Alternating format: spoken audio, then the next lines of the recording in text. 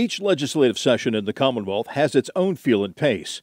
The longer 60-day sessions in even-numbered years have a hurried, hectic pace as each chamber tries to get as many bills passed as they can in that period. The shorter, odd-numbered year 30-day sessions were at one time a more relaxed and deliberate pace session designed to add cleanup legislation or address pressing matters before the state. However, in recent years, those short sessions were jam-packed with legislative proposals and policy bills and had the feel of a long and hurried session in a shorter amount of time.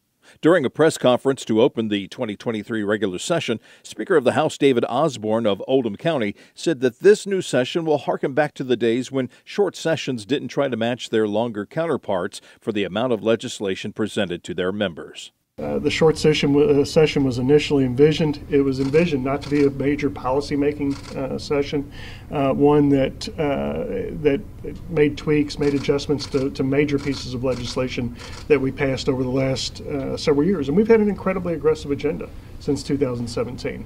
And I do think it's incumbent upon us to pump the brakes a little bit and tweak some things where they need to be tweaked, make some adjustments where they need to be adjusted. The state legislature will convene this week before taking an organizational break and then return in February to finish out the session. Reporting from the state capitol in Frankfort, I'm Keith West.